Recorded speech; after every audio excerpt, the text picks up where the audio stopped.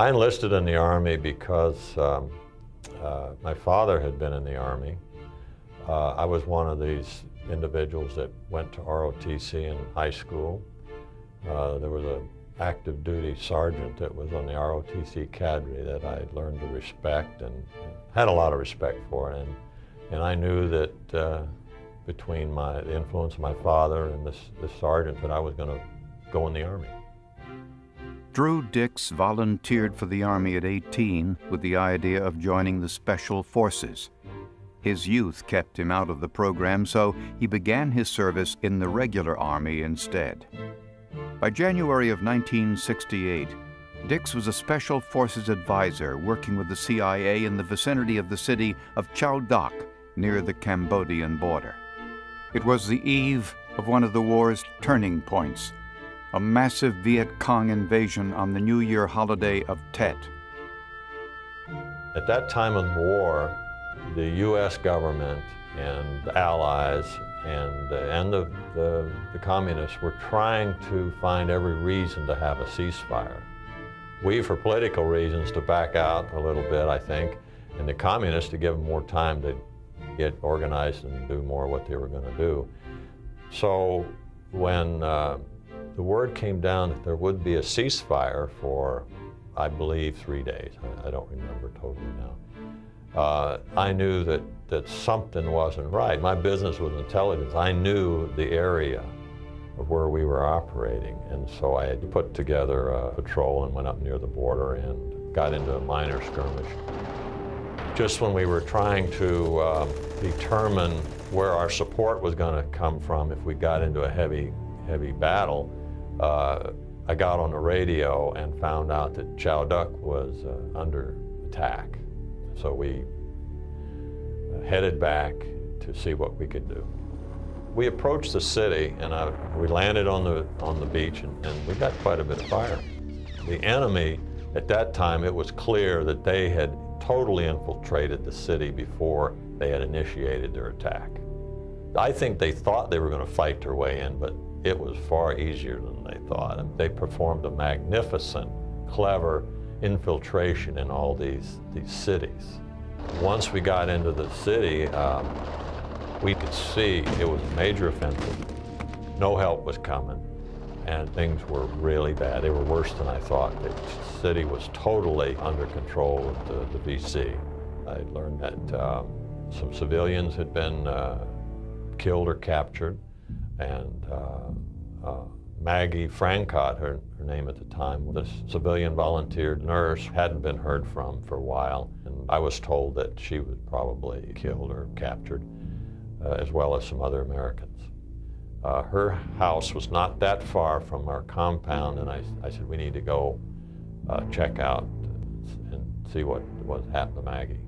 And that was the beginning of taking back Chao Dak. We went to look for Maggie at her house right away because we were told that's where she was, and we're receiving quite a bit of fire along the way from the enemy. You could see out of the corner of your eye the scurrying on top of the buildings. We were trying to get a position on it, and we just kept going. We pulled up to Maggie's house, and it didn't look good because she had an International Scout with her issued vehicle. And there could have been 1,000 bullet holes in it. The tires were flat, the windows were out, rounds had been hit the building and in the yard. And it just didn't look good. And there was an iron gate across the building, and it was locked. Couldn't get in. And I thought, well, shoot the lock off, but that didn't work. We didn't try, but it wouldn't work. And we saw some enemy run out the back room. And I went to the side of the building to make sure they didn't run out back along the wall. We left a couple of the Navy SEALs and some of the indigenous troops that were with me on the vehicles, and we were suppressing fire. I'm talking to Jim, yelling back and forth. It was a little bit, it was loud there, and we're standing right there together at this gate, frustrated. We can't get in. I'm thinking about going around, but there was some enemy back there. So I called out, I said, Maggie, you know, and nothing at first, and then I heard somebody said, yeah, it's me. At this point, It was really, really getting loud, and the gunfire and the shooting, and they had rocketed a hole in my kitchen wall and one in the back wall, and I could hear Viet Cong outside my bedroom door shooting. And then I heard Jim and Drew must have driven up, because all of a sudden next I heard, "Maggie, Maggie." So I ran to the front door, which had the metal grate on, and in doing so, the Viet Cong were running the opposite way. I mean, we were like this, we're passing each other, and I'm looking at them and they're looking at me. And they were surprised to see me there, and somebody said, the key, find the key. I remember at the time saying, well, get the key. And I know how dumb that must have sounded, because the building was totally in shambles. There's all this rubble, and luckily the key just happened to be right under the first level of ceiling plaster. She turned around and picked up the key, and there it was, and unlocked it, and then we got her out. But very, very fortunate, very lucky. Kind of felt like things are going to turn out because she wasn't killed. For the next 2 days, Dix and his handful of indigenous troops fought house to house, rescuing over 24 trapped civilians and conveying them to safety.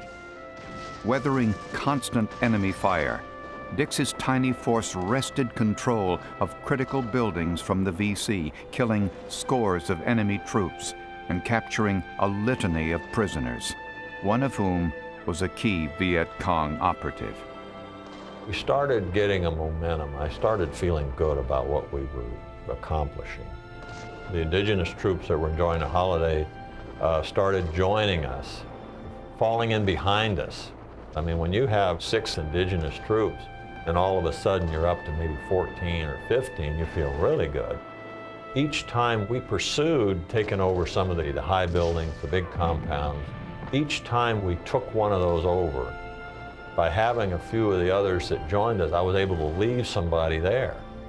Because if you didn't do that, then as soon as you leave, they're going to come right back. It's kind of like they were fighting the whole Vietnam War. You know, you take a piece of ground and you left, and you came back.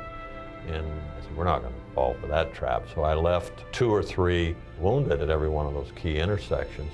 And we were able to take back Chow Duc. The liberation of Chow Duc lasted some 56 hours, during which more than 200 enemy were killed or captured. The incident was a rare, decisive victory in the otherwise panicked chaos of Tet. For the final time during my presidency, this House is graced with the company of the heroes who have scaled heights known only to a very few men in this land. The ceremony was an incredible ceremony because it was the last one that President Johnson was going to do before he left office in 2 days. It was a joint ceremony. They had an Army, Navy, Air Force, and a Marine. So they read the citation, and he leaned over and whispered something in my ear. And I won't repeat it, but it was very personal. And it was almost like he knew what it would have been like. In fact, there's a photograph of him leaning over and whispering something there in the middle of this ceremony. And the first thing I thought of was, I wonder if everybody could hear that. Those of us that wear the Medal of Honor know that there are so many other soldiers, airmen, Marines that have done acts that just weren't recognized because there were no witnesses left.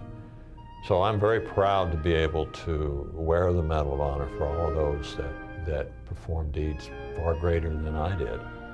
You know, whether it's in the military and you have a military commitment, or whether it's in the private sector or in school, you don't let your buddies on the left and the right down. You just do what's right and they'll do it for you, and that's what makes this country so great.